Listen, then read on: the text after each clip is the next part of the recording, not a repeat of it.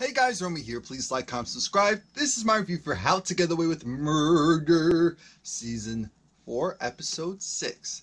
It's entitled, Stay Strong, Mama. Now, the episode starts off with, Lord Jesus. The episode starts off with Annalise. She's talking to her therapist, Isaac. He's a little over. You can tell that he's flustered. Annalise is kind of talking about her day, how everything's been going. And she just wants reassurance that, you know, am I a monster? And she's like, no, you're not a monster, but you're more complicated than you know. We see that Isaac is actually in therapy himself, and I looked at the person he was with. I said, oh, that's his ex-wife. I already knew it. These things, I just know these things. I was like, that's his ex-wife. I know it. And he's talking to her, saying how she's definitely a trigger. She's very complicated, but she's made so much progress. He doesn't want to risk her progress if he just like dumps her now and just pushes her off to another client.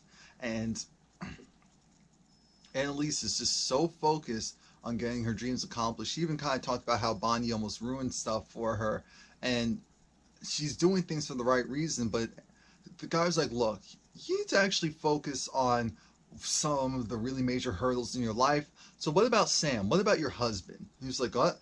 Write a letter to Sam. That's your homework. Homework. Oh my God, I'm so stressed. This is tired. I just told you. No, this is important. Come on, do it. So now Connor's waiting for her outside. I said, oh God, Connor. Connor's waiting for her outside because he's like, here's how this goes. Everything that you're trying to do, I want to go and help you. Right now, you're essentially being railroaded with a class action lawsuit that you're doing, and here's why. So then we see Bonnie. We see Bonnie and the other DA, because the original DA, the head DA, was like, oh, this woman right here, she was able to go and spot that Annalise was trying to go and make a mockery of all of this. And so now she's going to be appointed to ADA. I said, you're appointed to what? You're appointed to what? I love that Nate was over it. Nate looked at her like, are you kidding me? Are you kidding me? Now, Annalise is at the jail. She's talking to her ex-cellmate, who's essentially her house is potentially being taken away because she sold drugs out of that house. The issue is that her mother and kids live in that house right now, and of course the DA office is trying to railroad Annalise, and so they're trying to you know, hurt the people around her. Now Bunkmate's son is there, and he has a mouth. He's just like his mother. He has a mouth. He's like, wait a minute, so you say you're supposed to help my mother. How are you not helping her? Like, what are you trying to do? She was like, have some respect. I said, boy, you better watch yourself. And Connor's like, she's the best. She's a boss. Trust and believe. If she says she's going to do it, she's going to do it. I said, ain't this boy a mess? This boy is a mess. He is a mess. But he's a character. Let's keep him around a little bit longer. Frank is working out because he's a little stressed. He's a little stressed about getting the results from his test to see if he was able to go and practice law. Now, Asher, he's concerned because he's like, yo, so do you know anything about Michaela maybe dibbling and dabbling, or what, Michaela and Laurel, like what's going on there? Like maybe they're... I said, what?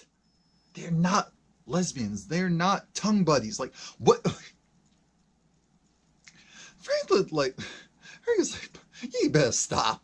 Oliver goes and talks to Michaela, and he's just freaking out. It's like, okay, maybe there's a breach. They're doing this stuff. They're moving things around. They're changing credentials. Maybe there was a breach. Maybe there's a breach. Tegan has a case. Not a case. Tegan has to go upstairs, and she's bringing Michaela with her. And so she's like, look, here's how this goes. You need to go and do this briefing, do that briefing. Michaela's still following her, and Tegan's like, yo, what are you still doing? Like, get back to work. But the important thing for this scene is that we see that Laurel's father is there. He's there. We don't know why he's there. Well, I know. But at this point, we don't know why he's there. So now we see Laurel, because we just talked about her father. Laurel is getting the ultrasound, and the baby looks like an alien, obviously, at that point in time. and she wants to do a paternity test. I said, you hoe. Oh, I hate you. Oh, I hate your character. Oh my God. Oh my God. Jeez. Anyway, Laurel gets called by Michaela, and Michaela says, your father's here. I don't know why he's here. What's going on? Wait, but my father always calls me, when he's in town. Ding, ding, ding. The meeting is done, so now the father is calling Laurel, and he wants to have dinner with her. Remember, she said she had an abortion, so how is she going to hide this baby? And their relationship's so tragic that I feel like it's not that hard. Here's the... Bixby, stop it. Stop it. Anyway. Then we get to Bonnie. Bonnie is talking to the head DA, and... she's talking to Isaac. I'm sorry. She's talking to Isaac, and Isaac's like, look, don't leave. I'm not telling Annalise anything because that would break confidentiality. Well, you came down here. It's like, yeah, but here's the thing. I want you to continue therapy because you were making great progress. I said, Isaac, I don't know. Something about your story is a little shaky. I feel like you're trying to get information out of Bonnie Bonbon so that you could go and use it on Annalise. That's what you're really trying to do. Now, we see that Nate notices that, wait a minute, who's that over there? What's going on there? Annalise goes down to the courthouse, and she's trying to talk to a judge and say, look, it's crazy. Like, why are you just letting this happen? Why are you letting the DA office railroad a mother who's incarcerated and her mother's taking care of her kids? Like, it's too much. How is this fair? So Annalise loses that, and she's like, this guy's a punk. I'm over it. Connor just had that look of, so what are we going to do next? Like, you can tell he's reinvigorated. Even his face looks different. He now kind of looks like, okay, I'm not just sniveling. He's focused. So now they're going to go to the next phase. Tegan is talking to Michaela, and in comes Asher. Asher's like, yep, boyfriend over here. Oh my God, the legendary Tegan, I love you. And she's like, oh, thank you. He's a keeper, girl. Michaela dragged Asher right out there and was like, so what are you trying to do? Asher said, I know what you did. What are you talking about? I saw you weren't at work. You were at Laurel's. What's going on? He said, oh, okay. And this is Michaela, so she's good. She's good. She's able to go and flip it and say, oh, I was doing birthing stuff, like a Lamaze stuff with Laurel. Oh, really? Yeah, because she doesn't have anyone. It's like, oh, okay. Wait a minute, what'd you think? So you're not like... She's like, wait, what? What was wrong with you? Now, Annalise decides she's going to make a scene. So she goes to the DA's office and tells everyone, y'all trash. How are you trying to railroad an incarcerated mother of two whose own mother is taking care of the kids, and you think it's funny? Look, forget my case right now. You actually think it's okay to go and take away her house, or threaten to take away her house? She has nothing. Her family has nothing except for that house. That's the only thing they have. And I get it that some of you will never understand how it feels to be so distraught and destitute, but just imagine it for a moment. I said, that's right, Annalise. Hit them where it hurts. Shame them. Shame them to heck. Nate decided, and Nate was happy to see Annalise do all that. Like, yeah, that's right. Bonnie goes and interrupts Nate while he's in the bathroom. I said, oh God, Bonnie, you're a little too comfortable doing all that. And Nate was just like, look. Because Bonnie said, I went down to the jail and the prison, and you lied. You lied about, Annalise not working on the case, not knowing about it. She was like, are you on that crack again? Are you on that Annalise crack again? He said, no. You are. You're actually willing to railroad her and her case. Regardless of how you feel about her, she is doing something positive. And she is. She's doing something positive. And because you're dismayed, you don't like her so much, you don't trust her so much that you're willing to go and hurt these people who have nothing. You know how that feels. I know how that feels. How dare you do something like that to someone else? Bonnie was shook after that. I said, Bonnie, you got to go and re-up on that therapy quick. So now Laurel's trying to go and get dressed to hide the fact that she's pregnant. She might as well just go in all black, which is what she chooses. She's talking to Oliver and Michaela, and they're kind of talking about, okay, look, it's weird. I don't think we can go in because they're doing some security stuff and upgrades here. And I don't know what's up with your father being here, how it all correlates. Do you really think you should go and risk exposing the fact that you're pregnant? I have to go and figure out, why is he here? What is he going to say? What is he going to do? In comes Asher. Asher knocks, and he has a teddy bear. And he's like, you know what? So I heard from my bae that you wanted some Lamaze help, that you just need assistance. And, you know, I'm here. I know I'm not Wes, but I'm here for you if, you know, you need me, if you'd like to have me around. And I said, oh my God, Asher.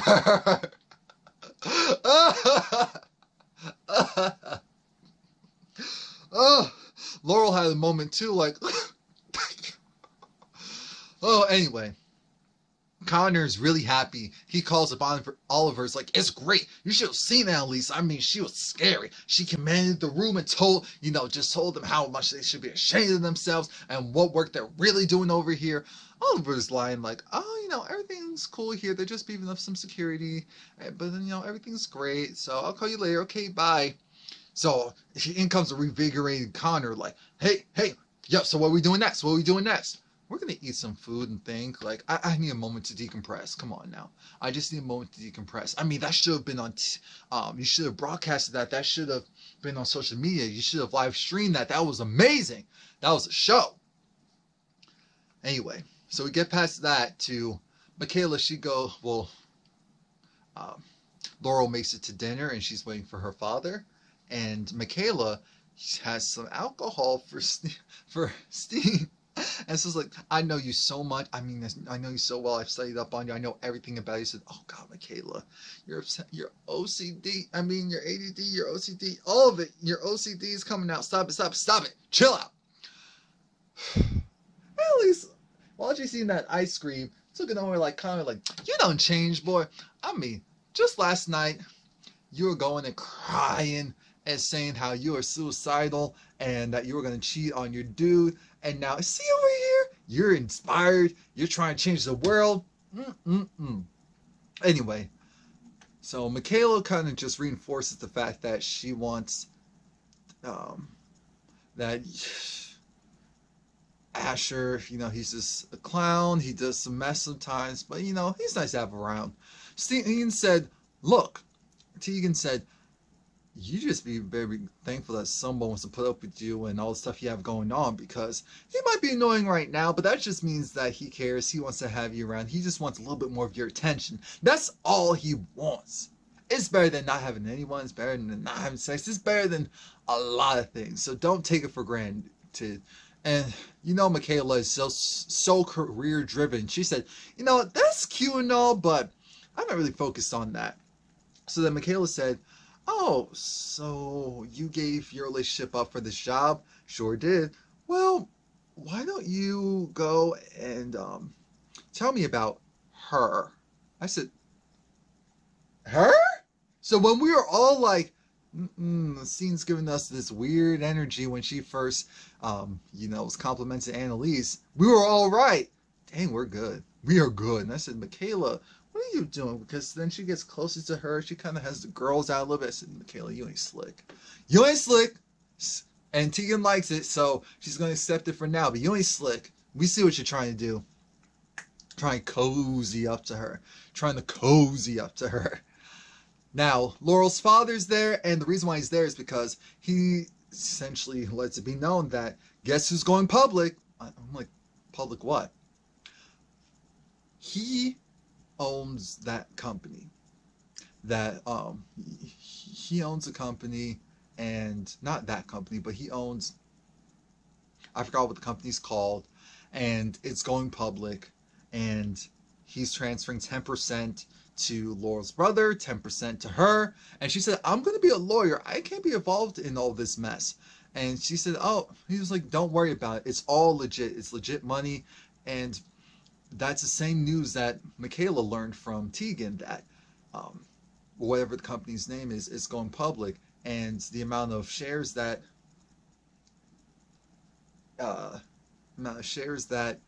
she has, she can take it. She can take all of her experience, all her clients, and go elsewhere, go wherever she wants, open up shop, and take her with her. And you know, Michaela's like, absolutely. So then once we all get back to Wes's apartment, it's a mess because Laura's like, we have to go and take them down. We have to go and, expose the public offering before it becomes official so that it can get canceled, it can get ruined. And I said,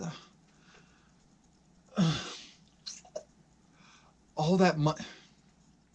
I get it.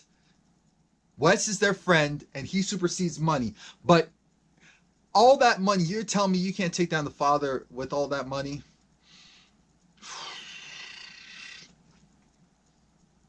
You really think a large corporation is going to allow you to mess with the IPO and just you'll get out unscathed? Because this is the problem with Laurel.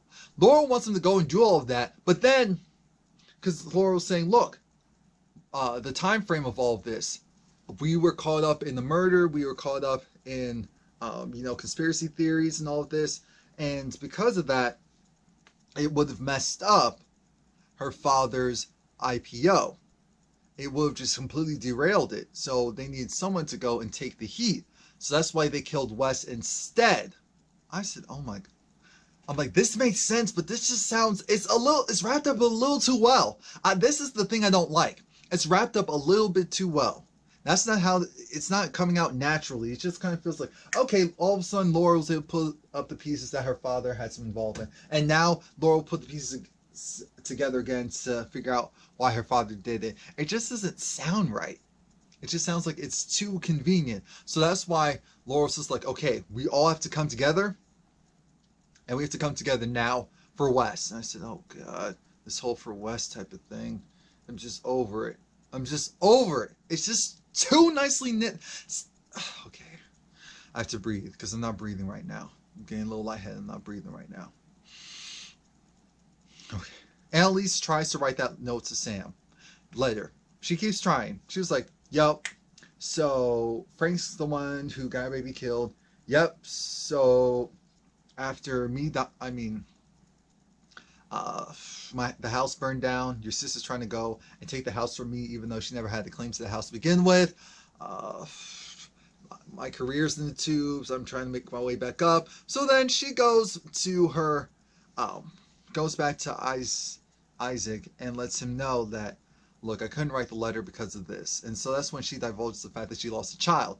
I already knew that Isaac, the way that he was talking, was like, I lost a child too. Because when he was talking to his ex-wife, she was like, that's something really personal. That's something so personal and close to home. This is a true conflict of interest. What are you doing? Annalise was saying how her body wasn't the same for years. She felt like something was missing. That's why she was trying to do the in vitro. That's why she subjected herself to all that mess. But it's too much. It was too much. And her relationship with Sam changed. Who she was as a person changed. And then she gets upset because she's like, but anyway, why do you keep trying to force stuff on me? Why do you keep trying to force your ideas on me? I go and tell you things. I go and divulge my secret, pour out my heart. And you decide that you want to go and you're not listening to me. You're not listening to me. You're just trying to go and steer the conversation and steer the narrative in a way that is beneficial to you. But I'm tired of it. And I don't want to talk. And I said, okay, you better back up because you know Annalise is. So then again, we see him talking to his ex-wife about that. Bonnie's trying to figure out, okay, maybe I went a little bit too far. With this, we're going to go and just steamroll Annalise tip because I'm hurting some decent people. The DA said, I don't care. I just want results. I don't care about Annalise. I don't care about them. That's not my problem. I'm going to actually, reassign you off of this case because clearly this is a conflict of interest. Thank you for letting me know. I looked at him like, are you kidding? I looked at him like, so we're going to have to kill him. We're going to have to kill him soon. Annalise was talking to Connor, and Connor was trying to figure out, okay, how can we help this family? And that's when Annalise had the idea of what you said before. actually made sense. What you said before about televising, you know, the grievances. So then she goes on TV. She goes on TV with the boy, with the inmate's son. He's talking. He's essentially saying that my family were going to be kicked out of our house wrongfully because our mom was incarcerated, and the DA is trying to railroad us to stop Annalise from doing a civil class action suit against the department, and it's wrong. And you see my grandma here, you see my little brother here, and I said, this little boy's awesome. This little boy is awesome. But Annalise goes and steps in. It's like, look, here's how this works. This is one of many cases that's actively going on. And this is why I want to do my civil lawsuit, because there's so many people that have been negatively affected by that office and not being given a fair shot. So I just want the opportunity to go and help them. Everyone at the DA office is looking like, oh my God, we just screwed ourselves over. Bonnie actually tried to warn you. She did. But oh well. Oh well. Nate was happy. He was like, heh. We see that, again, Annalise is still launching it. And she went back to the councilman and was like, look, here's how this works. You're going to go and help us out, or else we're going to go and bury you. So he approves. He gets the approval and shows it. Annalise shows it to her her bunkmate, her ex-bunkmate, and her ex-bunkmate's son was like, oh, yeah, whatever. Say, excuse me? Say thank you, or whatever. So then there was only part one. So her house is safe. Part two is if she's going to continue with the class action lawsuit. Annalise says, it's a huge risk. You have a lot to lose. She looked at her like, I'm in jail, and no one has ever fought for me like you fought for me. You really think that you could possibly do something? Then that's good enough for me. And I said, oh, Annalise. So now Oliver is over there with Michaela and Laurel.